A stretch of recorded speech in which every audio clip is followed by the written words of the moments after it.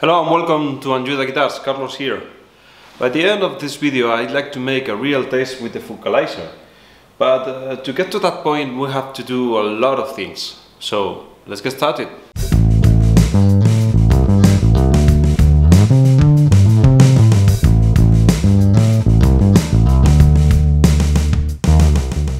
First of all I'm going to add some electronics to the bass, but not the ones that came from the factory. This bass has what we call a passive pickup, which is a pickup that doesn't need an external battery to work. But here in the electronics you can see this PCB board here that actually needs batteries to work. But I don't need these electronics. I just need a volume pot to control the volume of the bass. So I'm going to remove these two pots here and only use this one and connect it to the output jack. I need also a ground connection for the bridge, but I don't know where I'm going to put the ground connection because the bridge is actually made in wood filament, so it's going to be a little bit weird.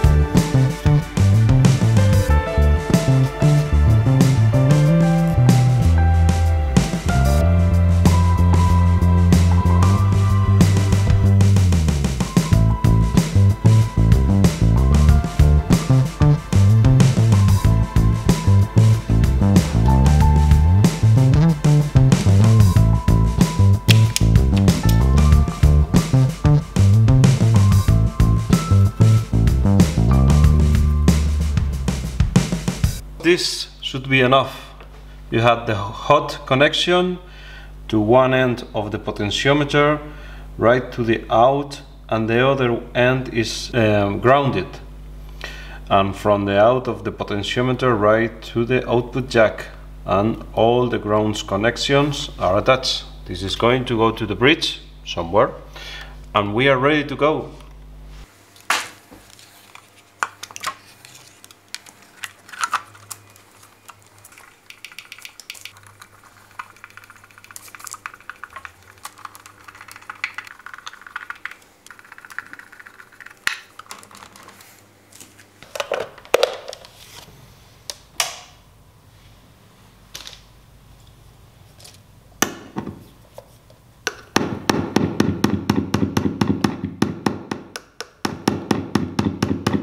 Yep. The next step is to reinforce the bridge. As I said before, this bridge is 3D printed in the wood filament. It turns out to be stronger than I thought, but it's not going to be able anymore to have a set of strings in full tension.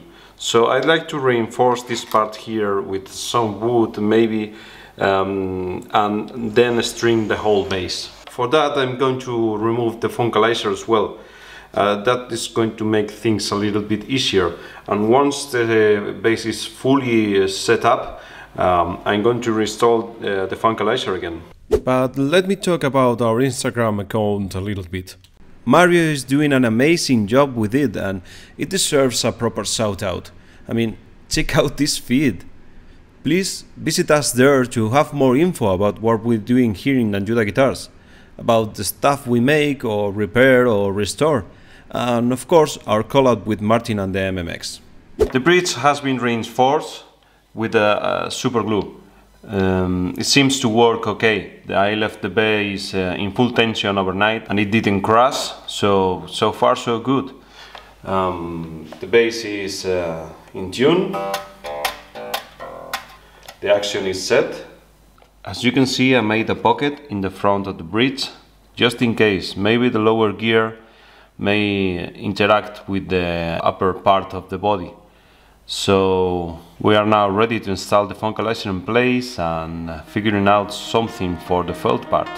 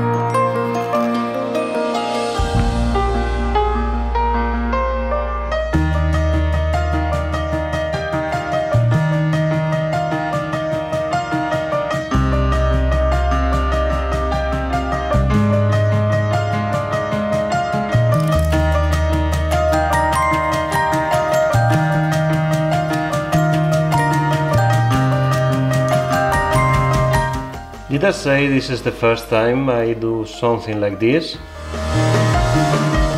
Well, it is.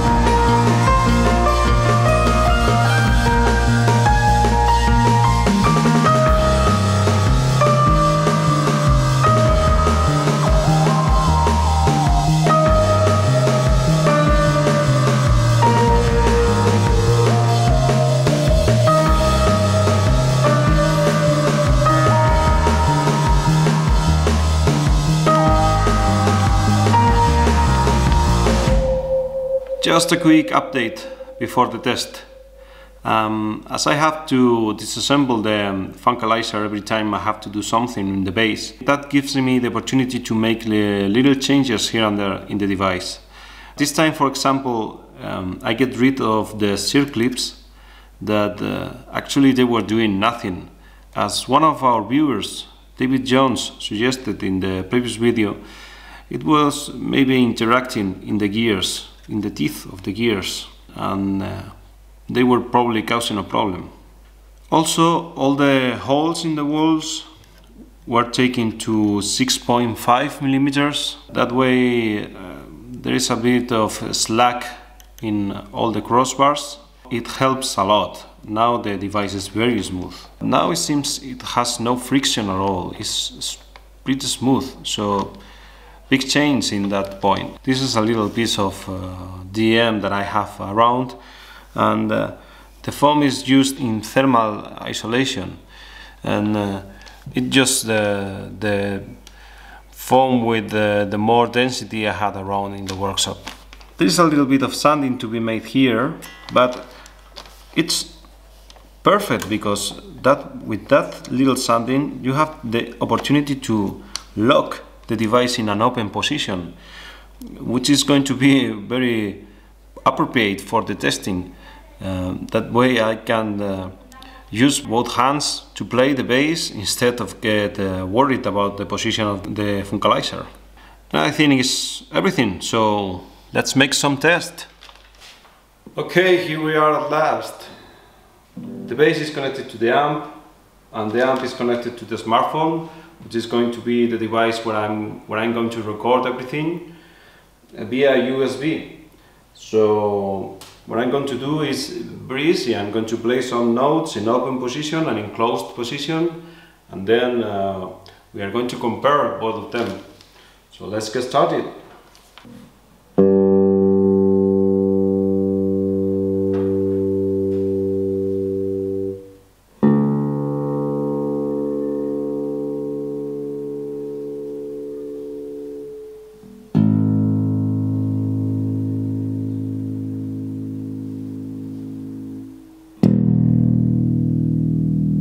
Long sustain as expected.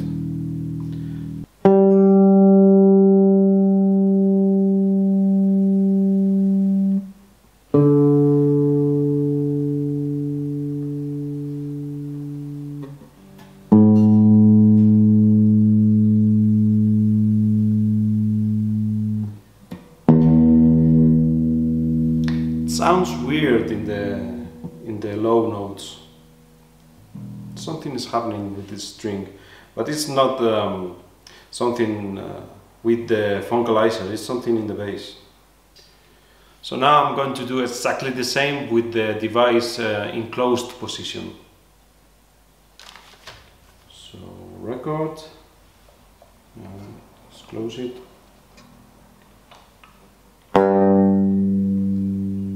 Yeah, there is a difference.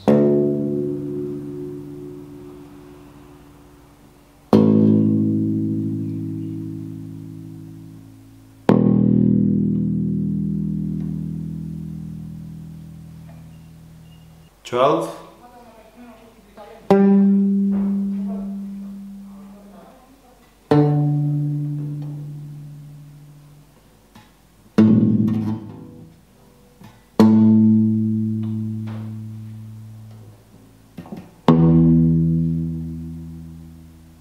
Looks interesting. Now I'm going to prepare everything in the computer, and we're going to discuss a little bit and have some conclusions.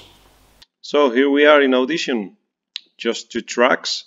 First track is the open notes, the second is the closed notes. In order to synchronize everything, I had to cut the closed notes. So that is already saying that we have a closer sustain, which means a shorter note, which is exactly what we wanted. So let's hear some notes. This is open position.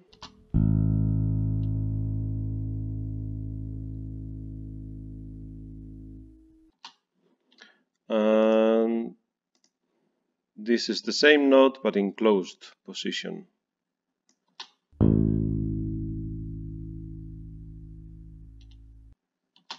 More or less same attack, but less sustain. This is the low string.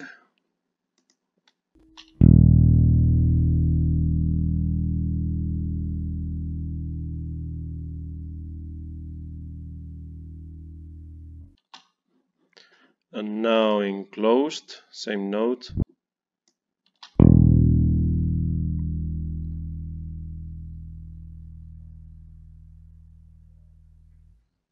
Although it's obvious that the notes are shorter, this is not exactly what I wanted to have. So I'm going to tweak a note just to show you what my goal is. So let's mute the open notes. This is one random note, like that. And if we go here and make a fade out,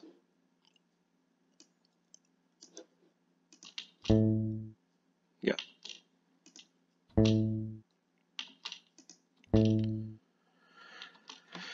High attack, no sustain, and the note is mute within 2 seconds or less.